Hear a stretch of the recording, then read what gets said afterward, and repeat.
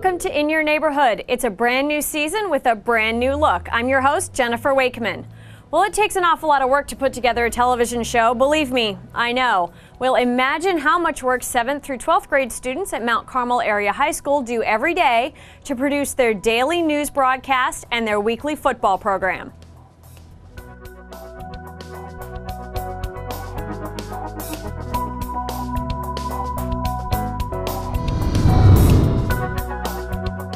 We were at the high school bright and early one Friday morning to watch the Mount Carmel students in action. Every school day, their news show airs live at 7:30 a.m. on Service Electric Cablevision.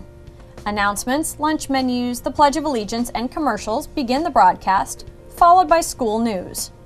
Everything is done by the students, from cameras to master control to story writing to on-air talent.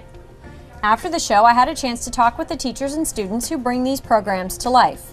David McPhee is the television studio director. He is responsible for the students in the studio program, that is, everyone behind the cameras and in the control room. McPhee has been on the job for 11 years, but his relationship with the Mount Carmel television studio goes back much further. The program started in 1968. My father was an art teacher for the school district, and he was very innovative. He got together with the local cable company, a gentleman named Steve Jepko, and they got some students and some cable company workers from Jepco, and they put a television studio up above Jepco's community cable building. And they started with the first broadcast was a football game in 1968.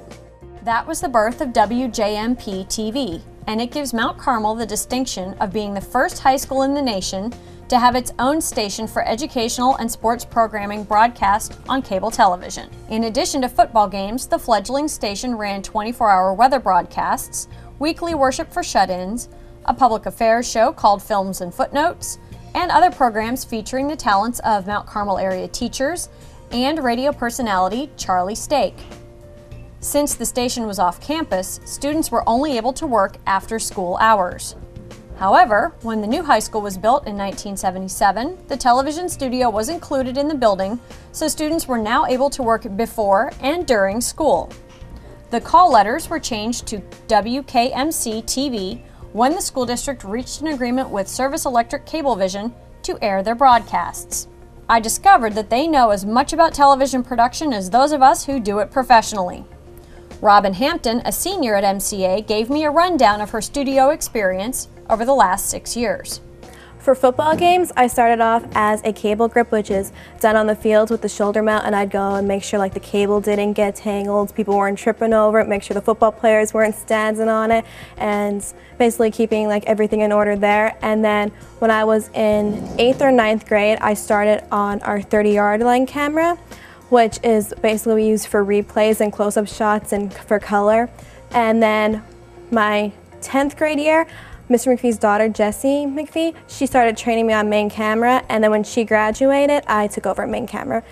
And then for news, I started out on VTRs, and I progressed my way to the CG, and then I went from the CG to the audio board to master control. Currently, McPhee has 19 students in studio.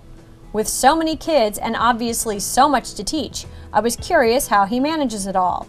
As it turns out, his program is built around student mentoring. They watch me for like a quarter on the football game, and then I'll stand behind them and they'll do a quarter, and I'll help them along if they're having trouble and stuff like that. So it's students teaching students. The same process applies to learning the ropes for football games as well as working on the news program. You know, I help if something doesn't work. Right. Right. And once they're trained, they pretty much do everything on their own.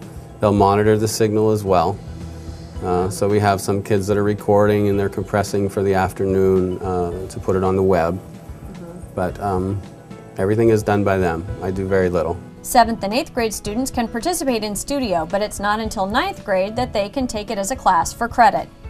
Brianna Lutz is an 8th grader in her 2nd year in the studio.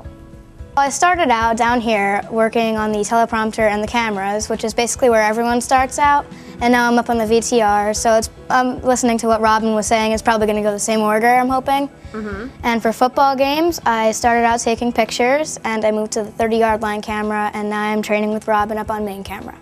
Since televising Mount Carmel football games was the catalyst for WJPM and WKMC-TV, A lot of work goes into filming and producing each game during the season. On a Friday morning, as soon as news is over, the kids will start to tear the studio down. And we've kind of planned it out and made it as easy as we can for us. We'll load everything into our truck, and I'll get them out of the last 2 periods of the day, most of the time, and that's only on a home game. On an away game, they have to do the whole day. We'll go to the stadium, and the younger kids will start running the cable.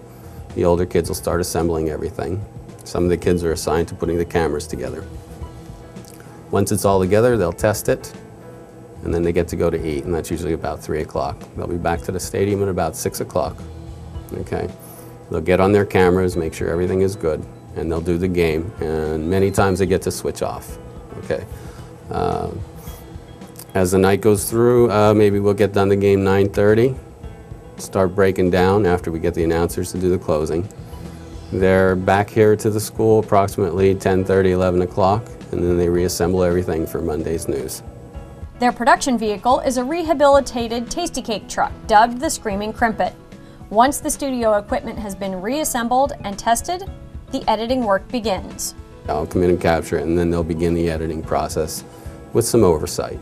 And usually by Tuesday night, Wednesday morning, the editing process is done and the game airs on Wednesday nights. Fortunately, there is an upside to all the work associated with the football games. I'm in every football game. But it's still kids are running the board, doing all that? Kids do everything. I make suggestions. And it's really nice because after they get trained and they come up through the program, I get to eat a lot of French fries. So. For McPhee, the most significant part of the program is that the kids take more control of each project as the year progresses. It's real gratifying to be able to watch them grow and come through that period where they came in here and they were a little bit shy and didn't know, if they could touch this or what they should do. And when they leave, they're telling the young ones what to do, and they're directing the program. In addition to the production side of WKMC, there is also a news reporting team. Kathy Schauer, an MCA English teacher, oversees the stories. Her students are responsible for the content that make up each day's news on MCA Live. I've been a part of news for 3 years, and last year I was like an assistant editor, but this year I'm actually like senior chief editor of the news. Of the news program. Right, so I get all the stories together, put them all into the teleprompter, make the bumps and everything, basically run it. News reporting students cover many different aspects of life at MCA. The day we were there, Bridget Demko filed an interview with Chris Carney that she filmed while on a class trip to Washington, D.C. We do a lot of showcasing of students and what they're doing around the school. We do some lesson plans. We do some community events, things that are going on, some advertisements. There's always fundraisers going on at the school. We provide the kids with scholarship information. So there's a lot of things that's covered on a day-to-day basis. Even with such a wealth of topics, news reporting students still feel the real-life pressure of a deadline. The most challenging thing is just the fact that every morning, you're going on live, and you have to have 5 or 6 good, legit stories that can be aired and will keep people interested. Apparently, the news reporting staff found us just as interesting as we found them, and our visit ended up on the next edition of MCA Live. All the hands-on experience of the studio and news reporting programs can make planning for college a little easier. Though she's only in 8th grade, Brianna Lutz already has a good idea about her future.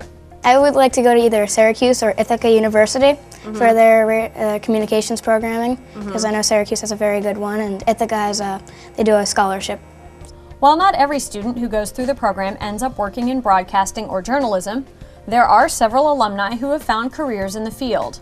From Comedy Central to films like Charlie and the Chocolate Factory, sports and news production, and even a professor of communications, WKMC-TV alums are making their mark in broadcasting. McPhee, though, can see the applications for his students beyond the world of television. Nowadays, the way technology is progressing, everybody's getting to be a video editor. Everybody's getting to use a camera. And it's more involved in education, it's more involved in business. So even the kids that won't go into this as a profession will benefit from using the technology and becoming intuitive with it. CCN News 8 is a frequent beneficiary of the high school sports footage shot by the WKMC-TV crew.